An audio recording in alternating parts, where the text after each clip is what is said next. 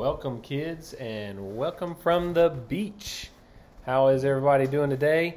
I'm excited about coming to my first kids from the beach today. We're going to be continuing our lessons in Genesis, and we're going to be finishing up here soon, so be looking forward to what's coming next. Today we're going to be talking about Joseph. Remember last week we talked about how his brothers, there was 12 sons of Jacob, and Joseph was the youngest, and he was Jacob's favorite. And it was super important to remember that Joseph, though he was the favorite of Jacob, and though he didn't really do anything to deserve the way his brothers treated him, he still was faithful to God and knew that God was with him. Well, we're going to continue talking about that today. And so he's got in the caravan and was sold into slavery, and he was in Egypt there. And you got to imagine that Joseph kind of felt bad. Like he probably was like, does anybody love me? Everybody hates me. There's no way that I could be doing anything right because all this wrong stuff is going wrong in my life. You had to imagine that he was thinking about that. Well, he gets to Egypt, and he still held on to that thought of that God was in control and God had a purpose for his life. And so he kept pushing on, and God gave him success in everything that he was doing there in Egypt. So even as a slave, even as someone being told what to do and how to do things, he was doing them well, and he was doing them to the best of his ability in the way that God would want him to do that. And so he served well. He chose to be very honest. He was very honest with the people that he worked with, and also the people over him. And he was very nice. He was just a nice guy, and everybody liked him. So God kept giving him success, and because of that, he started getting put in charge of different things. So people gave him responsibility. And I'm sure that you probably see that at home. A lot of times when you're nice and when you're listen to your mom and dad, they give you chores, or they give you responsibility, or they give you treats sometimes, right? Sometimes it's really fun to help them out on doing different tasks, or maybe them giving you the responsibility of taking care of your siblings or other things like that. So it's important that we see that Joseph, he was doing well, and God was blessing him. Unfortunately, he had some snags come along. So somebody wrongly accused him of doing something that he didn't do. But Joseph didn't pout, he didn't whine, he didn't cry.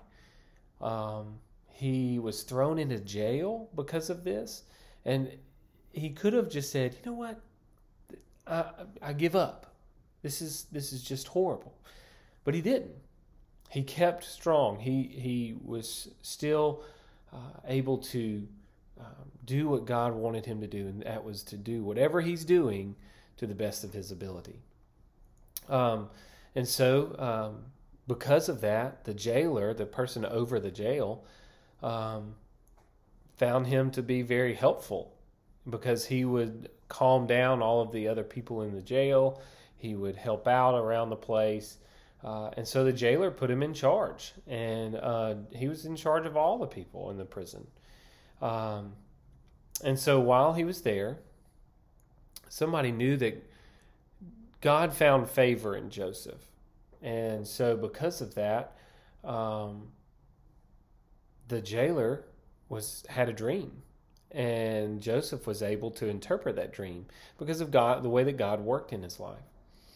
And so when that happened, the Pharaoh, which is the king of Egypt at the time, had a dream as well and wanted it to be interpreted. And so he had all these people trying to tell him what his dream was about. But then this jailer told him, "Hey, there's this guy in our jail who was very helpful for my dream that he interpreted for mine. So would you mind me bringing him so that he can interpret yours?" And he did. So Pharaoh was like, "Sure, come on, bring him." And he brought him, and Joseph was there, and he helped interpret the dream, and he ended up just staying there. Instead of going back to the jail, he stayed there as a helper to Pharaoh. And so